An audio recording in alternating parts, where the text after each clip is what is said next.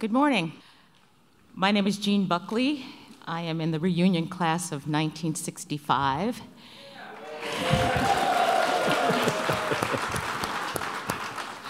And I'm also chair of the Board of Trustees of Pomona College.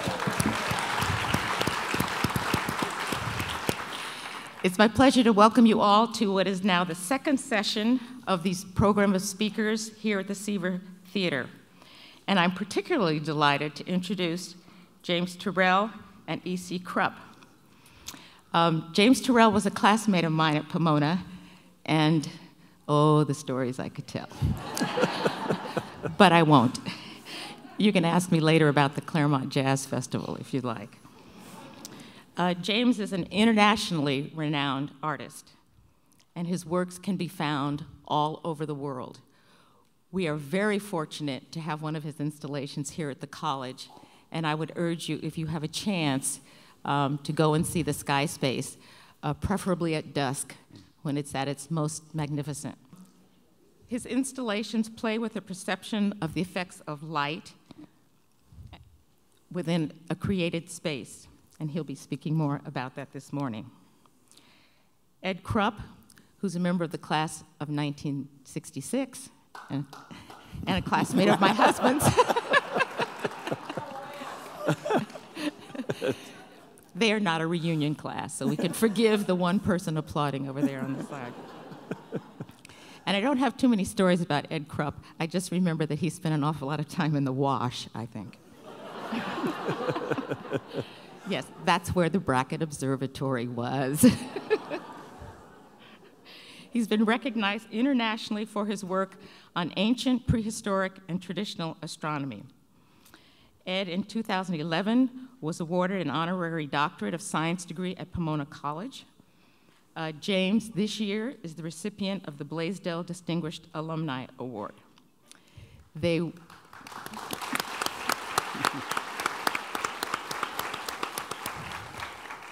were great friends at Pomona College and remain so today, and it's my pleasure to welcome them for this wonderful presentation. Thank you.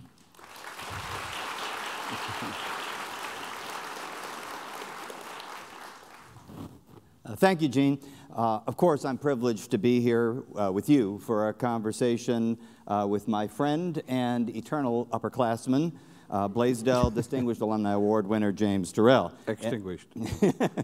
And James, as you know, because of the date and the confluence of time, graduated from Pomona in 1965 with a bachelor's degree in perceptual psychology, but has spent the last 50 years as an artist transforming extravagant thought into unexpectedly illuminating experiences. But again, more about that in a moment. This occasion today, precipitated by the recognition of the value of James's artful leverage of light, also felicitously allows me to acknowledge Ibn al-Haytham, an Arab physicist, astronomer, mathematician, and all-around daring mind, who 1,000 years ago, this year, formulated the fundamental principles of optics and vision that are the foundation of our understanding of light today. And in recognition of that achievement, much to the delight of physicists, lighting engineers, and electrical utilities, the United Nations has declared 2015 the International Year of Light. Of course, as an astronomer, I am allied with well-behaved, informative light and rally behind the charge of the UN's Light Brigade, but it seems to me that 2013 was the real light year. In 2013, three major art institutions, the Los Angeles County Museum of Art, the Houston Museum of Fine Arts, and the Guggenheim Museum in New York, all spotlighted the fetching work of James Turrell in blockbuster exhibitions, and they turned 2013 into the International Year of Turrell's Light. The character of Turrell's singular work is easily found at jamesturrell.com, where it says, James works, quote, directly with light and space to create artworks that engage viewers with the limits and wonders of perception. He started this enterprise as an undergraduate at Pomona And since then, he has produced hundreds of installations and exhibitions. He's received dozens of awards in art and architecture, including a 2013 National Medal of Arts, which was presented to him last year at the White House by the President. And in addition to his bachelor's degree from Pomona and a Master of Arts from Claremont Graduate School, he started collecting honorary doctorates in 1999 and now has 9 of them. Pomona College conferred one on him in 2001. This is all very impressive, and fortunately, it's easy to see what has prompted this acclaim. As you've already heard, you just walk 4 blocks north and 1 block west to Draper Courtyard, where James is dividing the light, one of the genuine wonders of the Southern California, exquisitely engages the sky and dares the visitor to observe mindfully. And you should plan to arrive close to sunset, which today occurs at 7:37 p.m. Pacific Daylight Time, and plan to remain there until the end of civil twilight at 8:04 p.m. But James, you have designed and constructed over 100 sky spaces, all different, all over the world. And I just saw the one that you contrived at the Chicago campus of the University of Illinois. And these are not museum pieces, they're monuments. And the monumentality of some of them, like Roden Crater in Arizona, Agua de Luz is the interior of Roden Crater, one part of it, Agua de Luz in Yucatan, and Aten Rain at the Guggenheim is extravagant. So what is so attractive about the monumental? How did the monumental find its way to your door? What monuments catch your eye, and how did they do that? Well, some of the most amazing experiences I've experienced are flying in the sky. And there you have an amazing mix of atmosphere and light that can occur. And if any of you fly over to Europe, you usually are arriving in the early morning, and so you'll go through a sunrise. And sometimes if you look out the window instead of sleeping the whole time, you can see amazing events that occur. And so the pilots are sitting in the front seat. They got the best seat in the house, and this is what they're watching. And that really influenced me a lot. The thing about light is it not only reveals, it obscures. So the light that lights the atmosphere makes you unable to see through it. So here is light that actually stops vision. So you can actually create space with where light is and isn't in relationship to the viewer.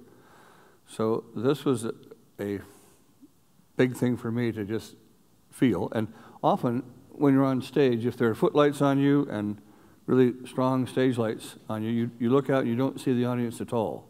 You're in the same physical architectural space, but you're in a different visual space. So that ability to actually stop a light, just like in your house, when you have light on inside the house at night, you can't see through the window into the darkness. But if you turn the light off or slowly down, you have vision that will penetrate through the window and out into the night. So this idea of creating space, literally endings of space, with light was very strong. The thing is, it does take a little size to do that. So I have to say that this monumental aspect has not really occurred to me that much, in the sense I need to have a little room to do this kind of work with light around you. Now this has also made it a little bit difficult for compatriots in, say, a group show where I hog all the space. So I have learned to kind of try to stick with solo exhibitions more, but that still requires a bit, and so it requires quite a bit of the museum too, as you may have seen in Los Angeles or in the piece in the Guggenheim. It takes a lot of working and expense, and they don't want to be closed down, so you have to be able to get this stuff in there in 2 weeks, which means you have to build it outside, come in through the door in pieces, quickly assemble it, get it all together without seams and painted and all that. So in a way, I haven't really thought of it as monumental until you get to things like Roden Crater, where I did think about things that I had seen previously. Borobudur would be a good example. That has a oneness to it. So Borobudur in Java, yes. the largest mandala on the planet, huge architectural piece that cardinally oriented, and you ascend as your soul goes to the upper levels of the cosmos. And thousands of stupas within the major stupa or the Mount Meru that makes up Borobudur. Now, say it would be different if you go to Pagan, because there you see many separate pieces. You see a together piece again when you go to Angkor Wat, and then many of the large stupas in Thailand and also in Sri Lanka are pretty amazing as well. So those are spaces that really excited me. I almost buy what you're saying, but not quite. The idea of commandeering a gallery for yourself is understandable, but that's like a building, and even then, a part of a building. But this is the Guggenheim, for gosh sakes, and the place was utterly transformed. There wasn't room for anybody in the whole museum, and you absolutely manipulated the iconic form of the Guggenheim into something else, which is consistent with what you've done in the past. So when you say you don't think about monumentality, I'll take that as your word, but in fact it gets expressed over and over again.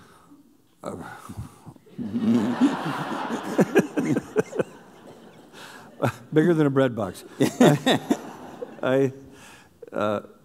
Yes, you want to command the space. Yeah. Yes.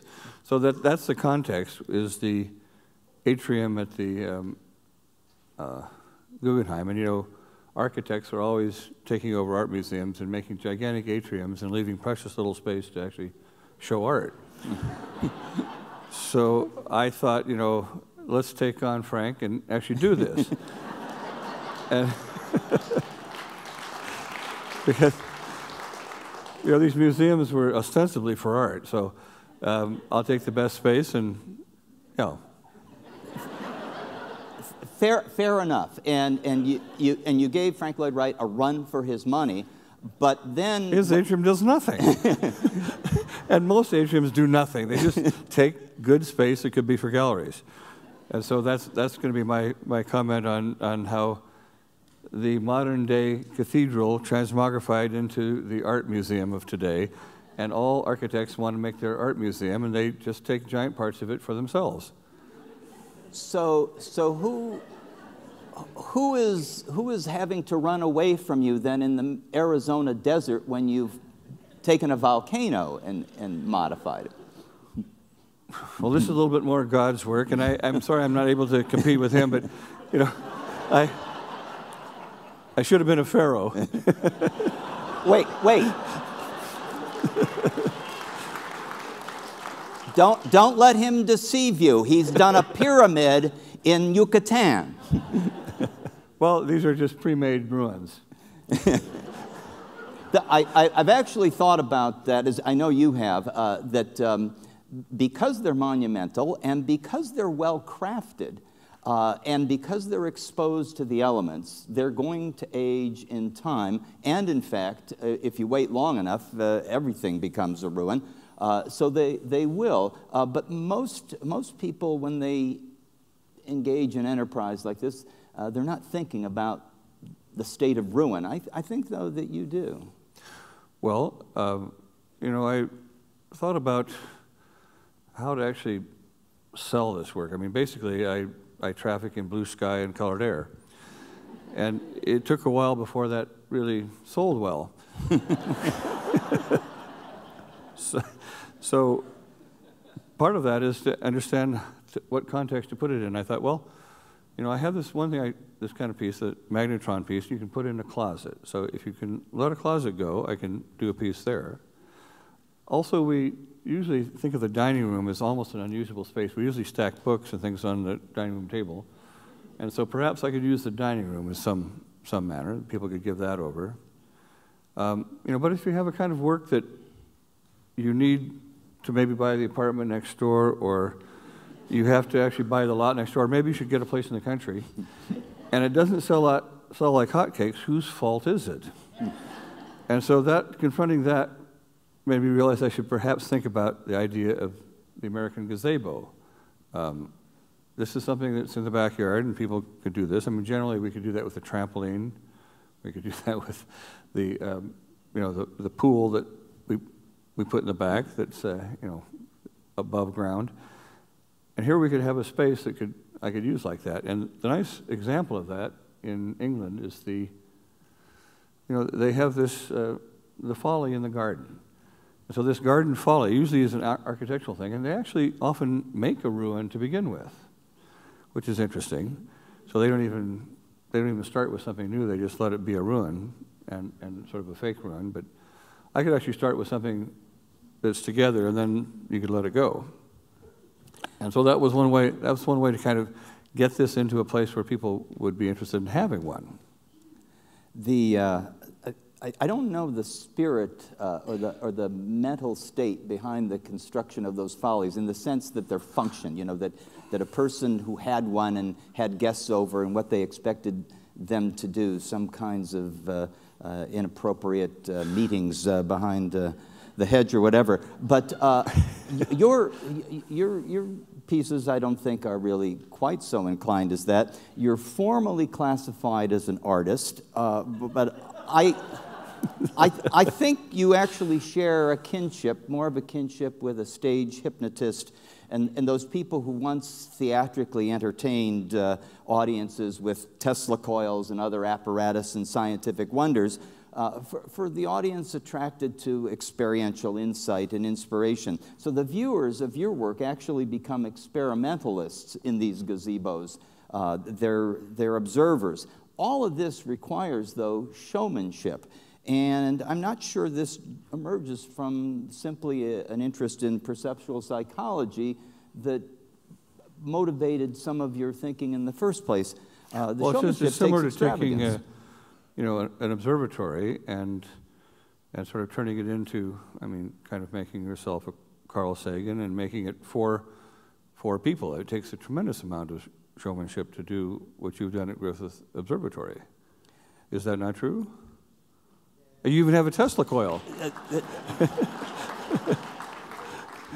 This is kind, but in fact, as long as you raise the issue, let me put credit where credit is due. Griffith Observatory was the gift of Colonel Griffith J. Griffith, who was up on Mount Wilson with the largest telescope in the world at the time, the 60-inch reflector of Mount Wilson. And it was a research telescope, and he looked through that telescope not as an astronomer, because he wasn't. He was a landowner, an entrepreneur. But he winds up saying, if all mankind could look through that telescope, it would change the world. And Griffith was interested in personal transformation. Astronomy was fine as research, but he was interested in what it did to people. And as a consequence, he left money in his will, and then the people who first designed it and opened it in 1935 with that grandeur of style and architectural design are the ones responsible for the spirit. But I think you are interested in that transformational experience. I did make amateur telescopes and did grind the lenses, and I was in Pasadena, and I went to George Ellery Hale Elementary School. He's an astronomer, after which the large telescope is named at Palomar. And then also went to the school with, in fact, in our class, was Susan Aubrey, whose father, or stepfather, was Horace Babcock, who was the head of Mount Wilson Palomar. So I went up there quite often to Mount Wilson Palomar to actually change my spherically ground lens, hand-ground lens, into a parabolic shape so it would actually work as a telescope, something that they probably should have thought of doing with the Hubble, which they actually forgot to change it from spherical lens to parabolic, as you remember. Putting on a corrector plate. There were just some errors. Yes, there were some errors, yes. But I am going to interrupt you for a second. We just celebrated the 25th anniversary of the Hubble Space Telescope. It is a triumph, more than a discovery a day. And once they got the glasses on the instrument, yes, it worked beautifully. Yes. Well, it's something that transformed careers. Mm-hmm.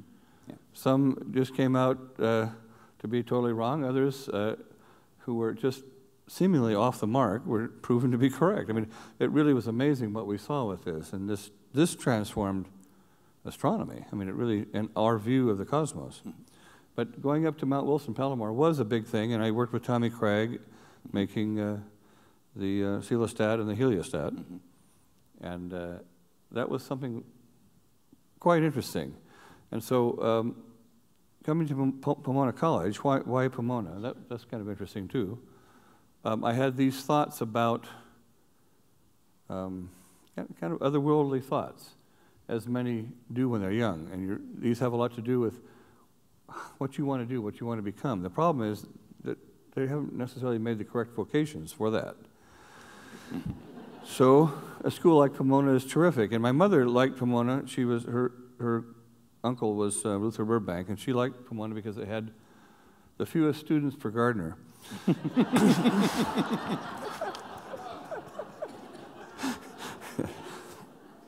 Except for Swarthmore, where there is an exchange program. So that was one thing in thinking about kind of where to go to do this, and places that actually, in some way, reinforce those kind of ideas of thought. The one thing that we were thinking about in talking about this this topic today was I was just thinking about Laura, your compatriot, was talking about the viscousness of the atmosphere on Venus and trying to stand when there would be just a six-knot wind, that the atmosphere was so viscous you couldn't stand. And those kind of thoughts were just terrific. I just love that, thinking about trying to stand on Venus, if you can even do that. But for the record, you'd be burned to a crisp at 900 degrees Fahrenheit. Yes, that's true. But maybe you could wear something made by someone else, maybe at Caltech, Harvey Mudd. So you could engage this thought, and part of it was that. And anyway, so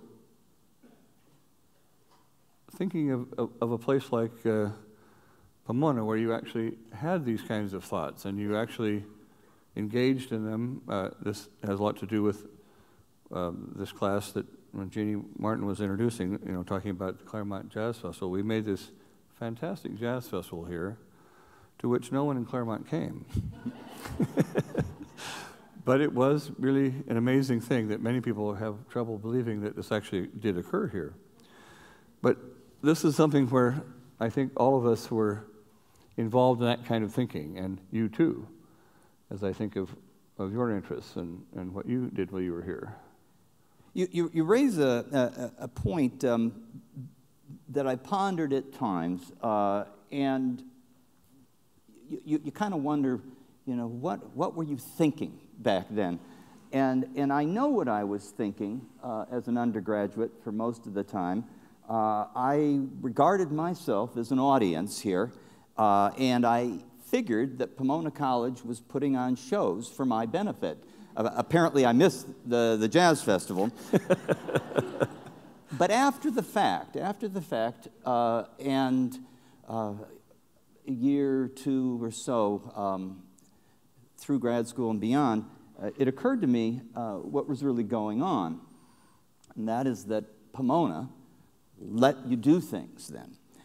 Independent exercises in flagrant initiative.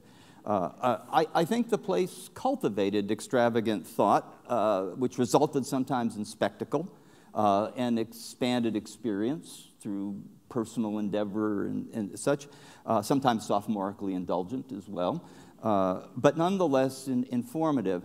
And I think that's the essence of the experience as I understand it, but the evidence in your cases, I mean, you're supposed to take these added riches and bear them in trust for mankind, and of course, you burned bridges, yes. And you obviously left an atrium, a gazebo, that is glorious.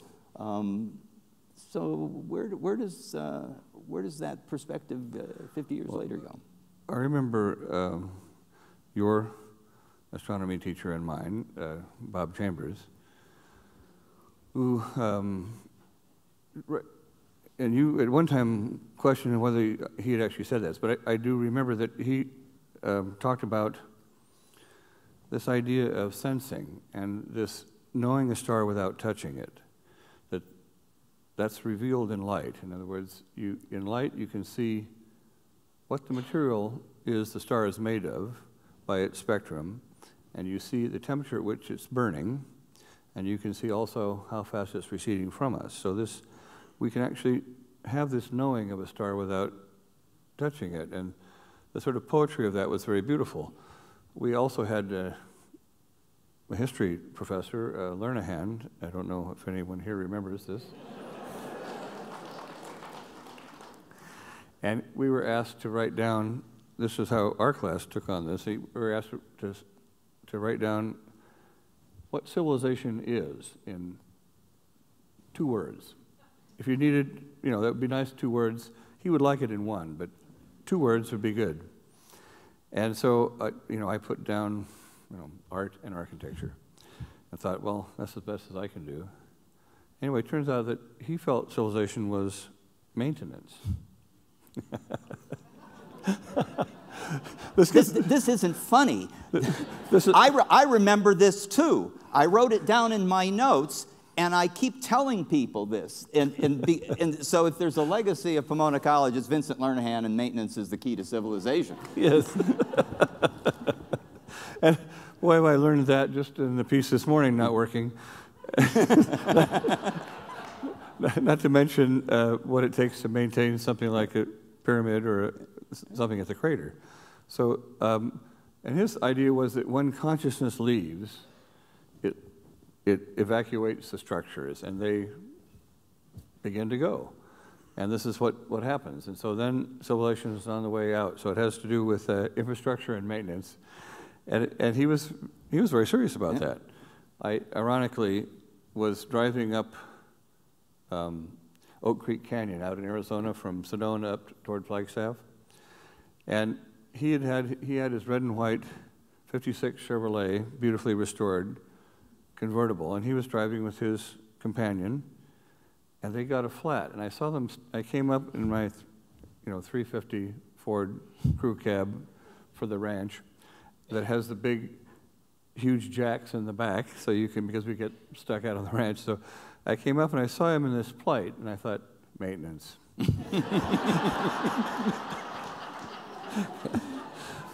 I changed his tire. It made my month.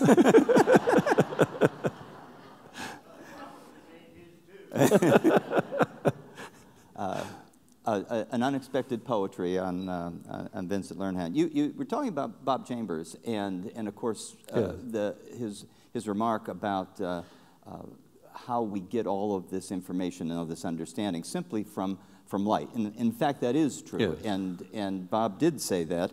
And it's at the heart of astronomy, and it's really at the heart of the revolution of astronomy that occurred more or less at the turn of the 19th to the 20th century, when astronomers who had emphasized getting very precise and accurate measurements of position and examination of motion and such, moved into astrophysics.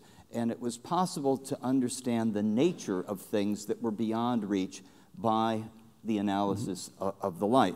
And as you say, this commentary from Bob Chambers in astronomy class at Pomona College had a resonance for you. And Bob Chambers was primarily an instrumentalist. He had a strong engineering background, and he was very capable with instruments. And it takes instruments, of course, starting with the eye, to construct this effective perception of the landscape that we inhabit, because the instruments turn us into observers. And then we assign meaning to them, and we consider them aesthetically. You rely on an instrumental perspective. You have made instruments out of the things that are in the landscape or that are imposed on the landscape. How does that relationship for you between the instrument and the experience then work? How does it work for the audiences? Well, the first thing is to think about using light as a material. I wanted, generally we use light to reveal something about something. So we use it to illuminate things. And I was interested in the thingness of light, the physicality of greeting light, perceiving it. And so I didn't want something to be revealed. I wanted light itself to be the revelation. So that was the first thing. So I wanted to be looking at light and not so much something that light was illuminating. That's very difficult to do, but you have to do that with air. It's going to have to illuminate something in water, even on walls. But I wanted to make spaces where even if you could see the walls, it looked like you were looking through something to see the wall. So that this thing was this light inhabiting space between you and the wall. And that's kind of how I started. And it's very difficult to think about how to form light. You have to make some instrument to do that. It's not different than thinking how you want to form sound. You make an instrument called an instrument. And you're not shaping clay. You're not carving away wood or stone. You're not making wax and then melting it and pouring in bronze. So how to actually make this happen? And so you necessarily sort of make an instrument. And there was a time before the piano existed that you didn't have it. And when you invented the piano and you heard someone play, you didn't think, oh my goodness, what a machine, which it is. You thought of what came through this device. And so to make an instrument that was, in a way, not something you paid attention to, but you paid attention to what came from it, through it. So I started with the projection, so it almost seemed as though it was disconnected with the device that did the projection. I started with those, and then I started working with light into a space so that you're looking into it had a certain density, and it would yield to space, like the idea of looking out in the night, where you can begin to, by putting light on the subject, you can begin to make opaque the opening, or you change the transparency in the space through which they look. And those feelings were something that I thought were very wonderful. And when people talk about a spiritual experience, say a near-death experience, Saul on the road to Damascus, enlightenment or samadhi or the light-filled void, they generally use a vocabulary of light, which is very, very interesting. And I'm also interested in the light not seen with the eyes open. You say, what do you mean, not seen with the eyes open? Well, in the dream. Here you have, without the eyes open, full vision, sometimes better clarity and resolution, and generally greater lushness of color. And so I wanted to have something where it looked like that, where light was as we saw it in the dream, but you saw that way with the eyes open. So this light that I want you to see is not unknown. It's just that we don't normally see it that way with the eyes open. And that was the thought or idea. And so I kind of worked around that as much as I could. That still leaves you with, what do you make? That's the question every artist faces in the morning, what next? What do I do? And I will say that this idea of the theatricality, the showmanship, was something that always was mentioned. I mean, in America, people think of New York as the city of culture, and LA as the city of entertainment. And so when this work first came up and I was showing it, it was criticized in New York as being theatrical. And I thought, and the criticism is, is this a problem? You were in show business. Yes, and you are in making an exhibition. And there were examples of this before, a little bit more, and this is really a revisionist history, by the way. That is that there were these public exhibitions of large panoramas, dioramas, and even chiaroscuras, where you went into these places and they filled the space, and Daguerre was one of the earliest to make in the great Paris exhibitions. He made these dioramas. You came up a platform, there was a whole painted circular space, sometimes it was slightly elliptical. One had a view of a sort of alpine Swiss scene, and when the lights were on the inside, you saw the snow and little village and all this sort of stuff, but when the lights came on the back, you could see the clouds became sort of dark because the paint was thicker there, so you saw this cloud situation, and they had little lights behind the windows in the chalets of the houses. And so this was really an installation painting that actually changed over time. And I thought, well, that's really interesting. And then, of course, the chiaroscuras are even more interesting because they take what artists use to create the two-dimensional space in paintings that we see as 3 dimensions, and they help them do that by projecting this image. And then, of course, Daguerre's idea was to hopefully fix this image. And like the person who was the best with color theory, Edwin Land, who made the Polaroid camera, they both got subsumed by commercial interest. Daguerre made the daguerreotype, and the rest was history. And Edwin Land stopped being a scientist and just invented the Polaroid camera and made a lot of money with that. So this is where we also can get off our direction. Well, I was listening to you just now, and the thought occurred to me, in fact, that with these expositions, these dioramas that were contrived 19th century and early 20th century, they included, and some of the most popular of them were actually astronomical in theme. And the idea was to transport the audience to this alien environment, the surface of the moon, or some place close to the sun or whatever. And they did have this drama and theatricality behind them, ultimately leading to the planetarium, which is, again, a space that uses light to create an illusion of an environment. But the difference between these kinds of expressions of light and what you're doing is that those all have content. They have a content that is specific to the information that the one who's put the story together wants to tell. They have a narrative and an ideology. This is not necessarily the case with your use of light. Of course, film is one of the biggest light arts around. And the problem is, though, you don't feel the strength and effect of light. You can feel, just looking into a campfire or fire in a fireplace, it makes you sort of drift off a little bit. It's a very powerful thing to look into a fire. And the problem with the movie is that there's a story.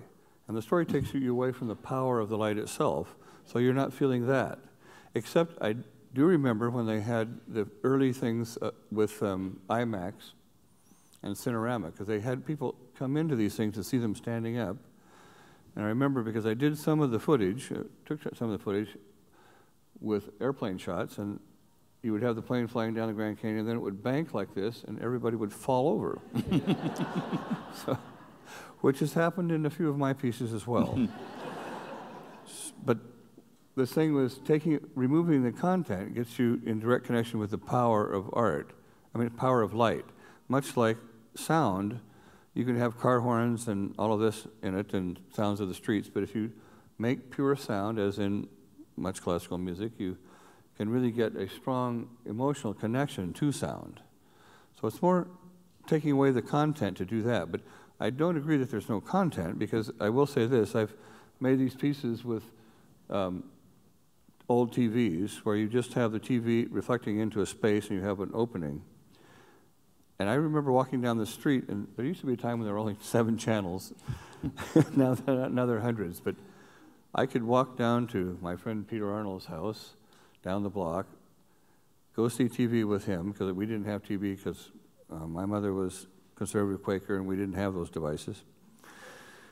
Anyway, so I could go down to his house and see it, and I could walk back up and I could see the light of this TV and also early color TV in each space, and I could tell what channel they were looking at.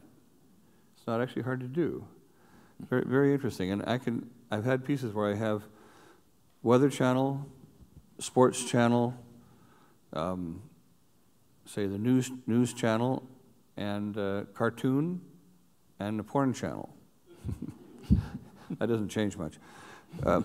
So in looking at the light coming from all this, there is content in light, as there is knowing a star without touching it. So it depends on the level at which you're looking at this content. You're mentioning film just causes me to drift again. And back when we were at Pomona, one of the things that was in the air in the country and around was so-called the underground cinema. And the underground cinema included experimental films of all sorts, many of which really emphasized only light. I mean, it's reminiscent to me of the kind of thing you were talking about with watching the televisions behind the shades. Yes. Did any of that cinematic experience have any impact on you? Well, Thomas Wilford was very substantially important to me when I saw his work at the 15 American show in the 50s. My aunt took me to see at the Museum of Modern Art to see the Monet, and it was fantastic, I must say. And also, you were close up to it, so it subtended your entire field of vision. Really, really was commanding. They then reinstalled it in a way that didn't do that, where it lost all of that, and they put it back again. But so I saw the Monet, but at the same time, there were 15 Americans, and there was a show that had Thomas Wilford in it. He made these light boxes. And I looked at that, I think I was 15 at the time, and 14, and everything else looked like Europe to me. It looked like another culture. And I felt, that's ours. That's from us. And it was really important to me at the time. You know, I now have softened my view about paintings. I don't have such a hard-ass view of it. But I did really feel that this was something very important. And he made the thing, he was very strange. He called these things Illuminuxes, and he had the Clavilux, which was a color organ. And it was a myth because this was all gone by the time I came along. But Scriabin composed all his work to light and color using the sensory synesthesia scales of sound to light that came from Ouspensky and Gurdjieff, and his wife played the color organ to all his performances. I went to Moscow and saw the color organ, which was extremely crude, but nonetheless did this with light onto a projection screen that they would roll up. So it was a little bit sort of tacky, or it's kind of how artists begin everything.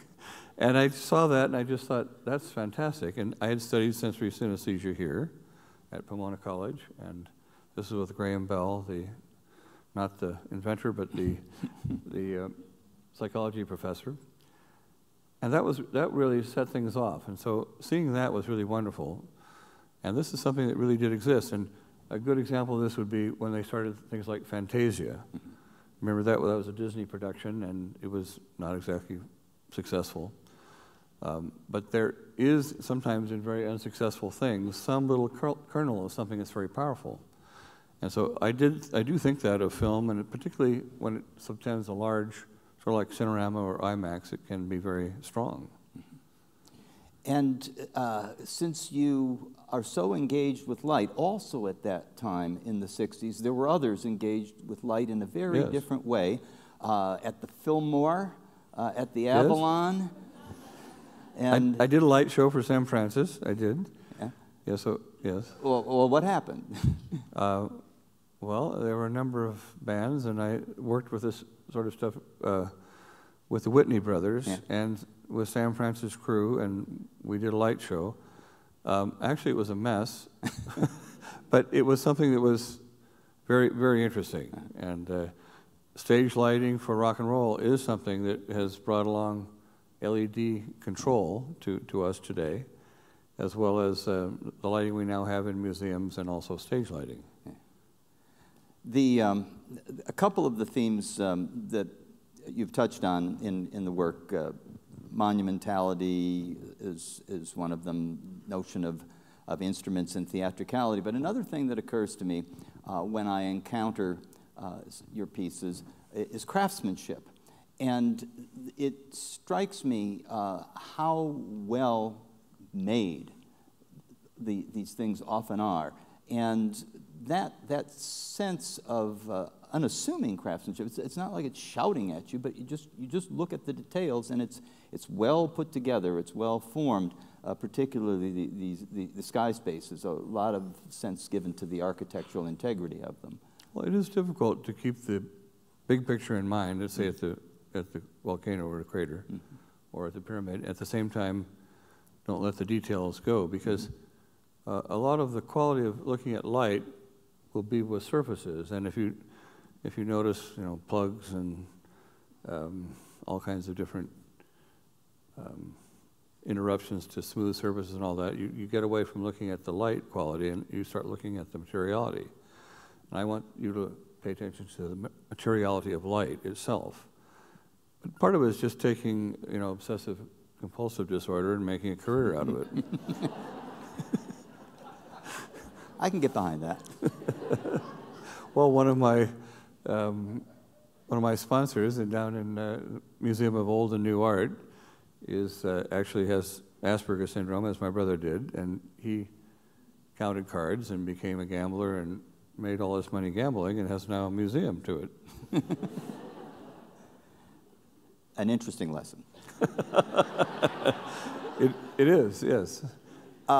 You've touched on the idea of influences a bit, and some of that has come back to Pomona, but profound personal experiences come throughout life to affect how you wind up doing things and looking at things. They come from childhood and formal education, and then just at various points the opportunity to examine the world's wonders in person, on site, in the moment. All these things, I think, trigger extravagant thought.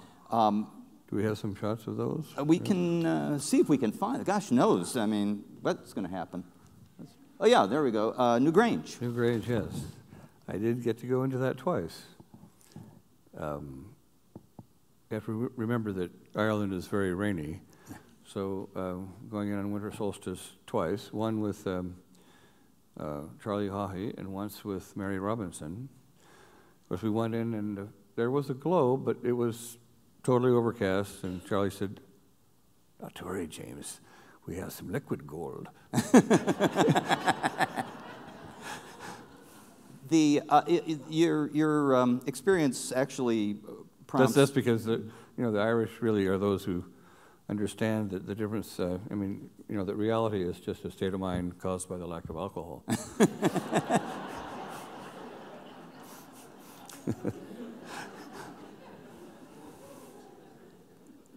The fact is, if we can return to the light in New Grange. Can we get to? Oh, here we are in it. This is This is inside, but this is on a day without clouds. Come on. 5,000-year-old monument that looks like a Los Angeles bank. Well, it's been charted up a bit. Yeah. They charted up the restoration, which is unfortunate. But still engineered to still be in place.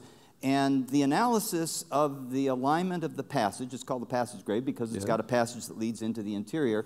And it was known for many years that it more or less lined up with the winter solstice, the southernmost rising of the sun. But they didn't find that part above. Yes. And there were these old folk tales that light would get in there, and of course it was dismissed because light couldn't get in there, because the slope of the floor on the passageway goes up, and any light that came in the door would hit the floor. But as you mentioned, Michael J. O'Kelly discovered this roof box above the door in the 70s, and it is perfectly situated to allow light to enter above the door.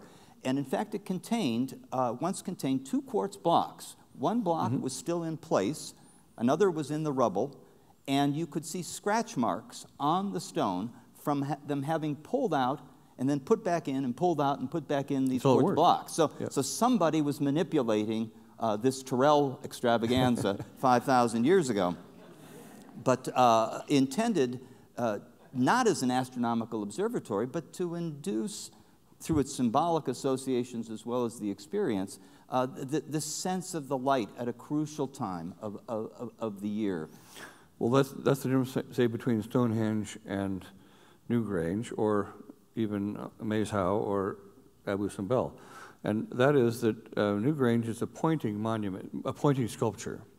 These others are structures in which, when the alignment occurs, there's an event in light within the space.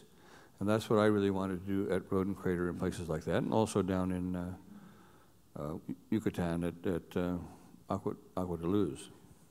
Abu Simbel again with yes, coming in the central, yes. Yeah. And the light comes, that's a date in February and October, and it appears to correspond to the transition of seasons in Egypt's 3-season year. Well, also it was on, apparently I had heard that it was on his birthday, and then on his solstitial unbirthday was when he then was crowned. Mm-hmm. Now, all these things have some measure of conjecture. Yeah. And in the southwest, closer to Rodin Crater, Casa Rancanada, yes. a great kiva, subterranean ceremonial space, once completely roofed, now no longer, but laid out according to cosmic principles, and alleged light and shadow effects inside, although I don't think the evidence will let those hold up. Well, one of the problems is that we destroyed much of the evidence because we were not looking for the structure itself to house the treasure. We were looking for the treasure that was on the floor and dug down to it, often destroyed the alignments and the things that actually were once there. So sometimes you don't find something because you're definitely not looking for it, and you might destroy what you could have found. That's in Chaco Canyon, of Yeah, course. Chaco And there's Canyon, yes, Stonehenge. And I actually treasure this photograph because this is a James Turrell photograph of Stonehenge. You went over to Stonehenge and took some pictures, I think the year after I had gone there the first time, and then presented me with this box of slides, which I secreted away for 50 years. Yes. And so 45. Yeah, we still, yes.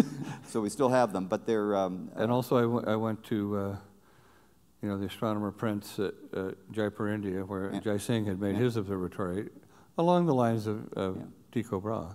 Yeah, and in fact, Jai Singh in India constructed 5 naked eye observatories in the 18th century, and it's a little bit of a puzzle why he did that. The telescope was already invented, and you could get fine observations from the point of view of collecting data with much less grand structures. But in fact, they're beautiful sculpture, they're wonderful architecture, and they work. And it's architecture designed from the outside in. Yeah. We usually put ourselves within the architecture and design it, as opposed to taking events from outside, having them come and then form the architecture to allow those events to enter, which is something I find quite elegant. That basically the Earth is in motion.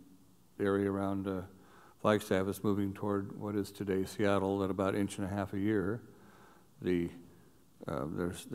precession. There's everyday change in where you'll see the stars and sun come up, and so this is actually something that you can then, by allowing to come in different ways in different spaces, you can literally play the music of the spheres and lights, and that's really something that I really wanted to do, and sort of what sets people off on things. I remember reading here at Pomona about Prince Ashoka, who wanted to make 1,000 stupas for the Buddha.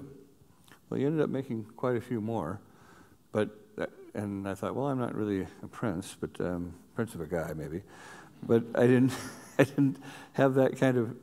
And then I heard about Edward Hicks. Now, Edward Hicks made this painting called The Peaceable Kingdom, and it turns out it's always with the lion and the lamb, and the most famous one is this one where William Penn is signing the treaty with the Indians, the only treaty that has been kept to this day with the Indians. And he's signing this treaty, and they have the lion and the lamb in the photo. Turns out he made about 100 of these paintings, Peaceable Kingdom, with the lion and the lamb. So I thought, well, I'll make 100 sky spaces. Now, it's not. I've made 86 that have been commissioned, but only 75 are public. So, but I hope to get there to do 100 sky spaces. But I was thinking of those pieces being one piece because I thought about how the Earth was turning, that I always wanted to be coming into the sweet spot. The sweet spot is this idea of twilight, and we were not made for noonday sun. We squint have very small pupils, even wear dark glasses. So we were made sort of for twilight, perhaps hunting at twilight. Some people say the light of the cave, but it's not full noonday sun that we're made for. So I thought that this sweet spot, now it happens actually twice a day. So there are 24 time zones, so you don't really need 24 pieces, but you need 12, because while it's coming into one, it's leaving one, it's coming into another, and the dawn. And I thought that would be good. And so I sort of mapped out positions on the Earth where I needed to have these, and I have kind of filled it out, but it's taken quite a few to do that. But the southern atmosphere is now getting filled out more. The global perspective, I think, is remarkable, and it's not something that many people consider when they're constructing things. I do want to confirm that you're part of an astronomical heritage. In China in the 8th century, I Ching constructed a number of observatories on a meridian line, and then in they have the ley line, also the ley lines that have come up. Yes. In the 13th century, even more of these, with the idea of being able to have a series of observations or experiences along the line. We were at Stonehenge a minute ago, but this is a place with a different kind of a response for you. This is Old Sarum, Iron Age hill fort, not far from Stonehenge. But I remember you coming back to California with a response to this place. Well, I felt that Stonehenge looked the most like Roden Crater. Roden Crater has sort of two craters, one that comes up, it's red, and then, it's black, black, and that's when the lava was flowing. And then out of that, a red cinder cone was blown a little bit later in its development. And so it had these sort of two places, and this is what was called a hill fort, but I do not believe that these hill forts, Maiden Castle and Old Sarum and the like, were really defensive places, and certainly Avebury was not defensive. They put the berm on the wrong side. So these were places for something ceremonial or perhaps spiritual, even I suppose religious, which is sort of organized spirituality. And I think that the Old Sarum was the one I liked the best because it looked like two piles of sand, and then you put a marble in the top, so it had this beautiful shape. And when you go into this, there's this really wonderful book called Light and Color in the Open Air by Menert, who was an astronomer, a Dutch astronomer, and he sort of categorizes all these different events you see of light in the air, like halos, rainbows, but also he talked about how the shape of Earth shapes the sky. Because we actually, and that's very instrumental to Roden Crater, where you actually feel that there's a shape within a larger sky when you're down inside of it, almost like a bubble over it that has a certain shape. And so this idea of shaping sky, forming it by how you form the land that you were standing in, was pretty terrific. And this is something that I saw very clearly in Old Sarum. Now, there are even football stadiums where you can see the same thing happening, which I think is very interesting. No question this is true, but this is revelation. Keep in mind, I had gone over to Britain to look at prehistoric stone circles from the point of view of astronomical alignments in them, Stonehenge at the time being sort of the king of the hill. And James comes back from England saying, yes, Stonehenge was okay, but Old Sarum was really interesting. And why? Because of the way the light changed as you looked up and down to the zenith and how that made your perception of the landscape around you. And I thought he was crazy. But obviously, the next thing I knew, he was hunting a volcano. This is just another quick throwaway of a monument, but one that touches on an aspect of the sky we haven't mentioned.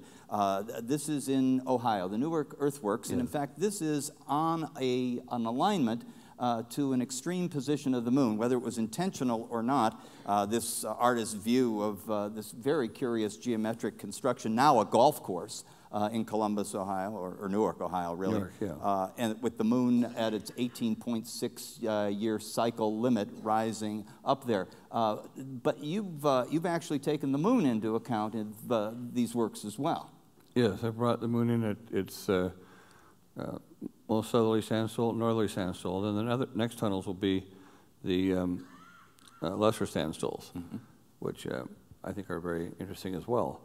And these are done generally in sites because, first of all, you had, to see it happen, you have to go 18.61 years to see one event, so 36 years, and people weren't living too long then. So they had to have some notation, they had to have some way to really put this down, and they did, which I think, particularly the Mayans, I mean, they were definitely aware of lunar standstills. Now, there is some conjecture of what buildings and what alignments do this or don't. I remember you were talking, did you have a class where you just took out stones and had them dumped in a yard, and then you had students come on and say what alignments were in this? And I would never take such a chance. Somewhere I heard this. Oh no, the experiment has been done. Yeah, they found all kinds of alignments with things randomly dumped on the ground, because at one side of the rock, or maybe the other side of the rock, or the top of the rock, or you had all these ways to look at it. But there are some things that we do find because only we are looking for them, and so we generate them. Although these lunar standstills are certainly controversial and hard to document that they were intended components of the architecture, there is no ambiguity about the lunar standstill lines at Griffith Observatory, because I had them surveyed into the West Terrace pavement when we did the renovation. And in fact, this is the year of the minor standstill. Yes. And this month, May, is a fine month to observe the moon setting at a convenient hour in the evening along one of the standstill lines. So stay tuned. It comes to these standstills not once. I mean, in a year, so you can see them. One month after another for a standstill season. Well, there are monuments, of course, in Claremont, big bridges, and of course Brackett Observatory. Yes. Touched on some of the things, and there's another monument that I have a great affection for. And you've got, of course, out with the loose, we've been talking about your pyramid. And this is the interior of the pyramid here. With that stairway going up, in fact, has an alignment, an astronomical alignment. And so the stairway had to be very carefully made to continue it. You can't put landings in it and have the alignment go all the way down. So, but I've made these ersatz landings by how you come into a pyramid of stairs. And so this alignment goes all the way down from the top of the pyramid, which is 64 feet above ground, and then to the pyramid down to base level. This is right at base level where we are now. This photo was taken from. It goes up to the top, and then it goes down into the cenote, which is amazing. The cenote was, the collapse of stone, as in Arches National Monument and places like that, happens sort of in a catenary form, or kind of a parabolic shape. And what happens is that it drops like that. And this was made just like the Pantheon. That is, there's a 4-foot opening at the top, and then it's about 60-some feet down to the water. And then in the water, you can see 120 feet down through the water to the bottom, which seems much closer. But it's so clear. I would like to comment about this place because it's more wondrous than you can imagine. The light coming down of the sun, and when the sun crosses at key times of the year close to the equinoxes, is one thing, goes all the way down the stairs, then hits the water, as you say in this note, and transforms this underground space. But the caretaker at this site noted something interesting at 2 other key times of the year. This is in the tropics, and in the tropics, the sun can travel directly overhead, that is, cross the zenith at noon. And up above, at the level up above, here is a sky space with an aperture in the ceiling, and of course, at the zenith passage, it's shining straight down in there. Yes. So the caretaker observed on the dry season passage of the zenith that when the light falls and hits the metal stairway that leads out to the top, it in fact scattered and bounced with extraordinary reflections all around the room because of the curvature of those stairways. Yes, and they're made in silicon bronze, polished, so it has this gold. In the rainy season, this is open to the sky, so rain is coming down, but there was also sunlight, and as the sunlight hit those water droplets in that room, it sent spectra all around the chamber. Here's the top of it. They're very, Kukulkan, they talk about the waters above and the waters below. There are no rivers in the Yucatan, so the only way you found water was in the sky or down in the cenotes below. So it either came in rain, and so this is dedicated to the waters above and the waters below, and you actually bathe in the waters on top, and you bathe in the waters 130 feet below where you were standing right now. And those stones, you walk across the water, and then that opening takes you down. What you saw, that stairway down before, takes you down all the way into the cenote below. Let me just press a cosmological astronomical footprint on top of this thing. When I had the pleasure of experience being Agua de Luz, we walked around and just sort of got used to the place. You knew it well. I didn't, of course. And down at ground level, and there's a stairway on what you might call the backside. And so by myself at some point in the afternoon, I thought, well, I better ascend the stairway and see what's on top. And of course, as you ascend the stairway, it's steep, and you have no idea, with a good steep stairway, what's exactly ahead of you next. You just see the stairway until your eyes just get directly above that top level. And this is what greeted me when I reached the top. And I just laughed out loud, because this was a perfect expression of the Maya cosmos, with the fluids above in the heavens and the fluids below and all recirculating. And of course, it was gorgeous. And the rocks looking like they're floating there. This is looking down it. So the light, these are actually light baffles, but they do this as well as the former one. I think it looks, you can demonstrate quite well, but this is actually an alignment time. Yeah, this is with the equinox sun, or near equinox sun coming down. Yeah. And this is a moon crossing through. James actually constructed a book that lists all of the astronomical events that will pass through this aperture. And on one visit, we happened to be there when the moon was passing through, and actually were able to trace it all the way down. Venus, of course, up from the top, appearing in the glorious twilight, and then back to the Guggenheim. And I was charmed at the Guggenheim by this miraculous transformation of the room, but I was really charmed by the fact that it compelled people to lie on the floor and watch the entire program, which lasts an hour. And if I understand correctly, in your charitable heart, persuaded the Guggenheim to install mattresses for everyone. We've made mattresses before, but the Guggenheim did not want to have mattresses on the floor for reasons that they know. And we had them made because the North Sails made the hammock on top of it to control the amount of light to come in. So I had the little skull cap on top of the Guggenheim, controlling the light that came through, the daylight that came through. It's a mix of daylight and human-produced light that makes the piece. And so we did make this, and so they finally agreed to pull out the mats, because even at the opening, people were lying down on the floor, which is interesting. And this is a very misleading picture, by the way. This is taken when the museum was not open. When it was open, that room was filled with people, absolutely packed, and the floor was covered with supine bodies. Yes. I think you should stand up to contemporary art. Well, we are reaching close to the end of our excursion here this morning, and it seems like dividing the light would be an interesting place to end, but I'm afraid I have an uncomfortable question to close. Oh. How is Roden Crater going to get done? Well, I do feel, particularly when I come here, that I'm like that friend of yours that never finished their senior thesis. I have not finished it. It is coming along. Let's see. I need a few more references.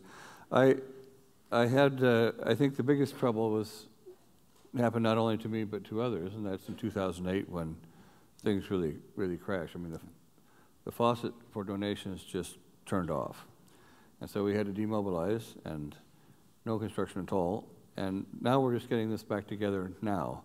So that's a good sign. But, you know, I always promised that I'd be finished with this in the year 2000 because that was a nice round year, and I'm sticking to it. It's my experience in city government that everything is on time and on budget. Yes, yes. On behalf of all of you, forgive me, but let me thank you very much for your time and insight this morning, and thank you again for many years of excellent friendship. Thank you.